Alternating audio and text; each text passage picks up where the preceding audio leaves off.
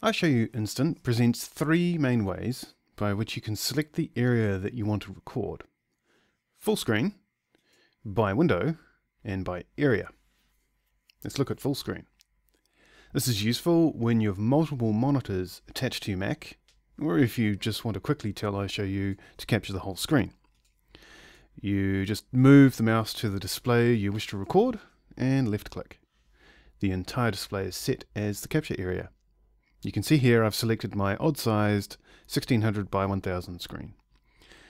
Now note that if you click full screen and you've only got one display, you won't see a selection choice. iShowU will just automatically change the selected area to your full display and then flash the green "This is your selected area" rectangle. Let's look at by window. In by window mode, the select area tool lets you choose based on windows that are visible on screen. So let me move a couple over so I can show you. Here I've got some activity monitor and something. When I move the mouse, you see the selected area change. As I flip from one to the other, note that if I move outside a window area, say to the desktop background, I can still choose full screen. So to confirm one of those, I just move over and left click. Now in case you're wondering, iShowU doesn't follow the window around. This is used to make selection of a window sized area easier, but iShowU won't track the window position during recording. Right, let's look at number 3, by area. Here you can draw any area you like, and this is the mode that gives you the most flexibility. Not only can you draw any area, you can also select from a preset size using the drop down. And you may notice also that there's a bunch of numbers here, 1, 2, 3, 4. You can just press those on the keyboard and that gives you those preset sizes.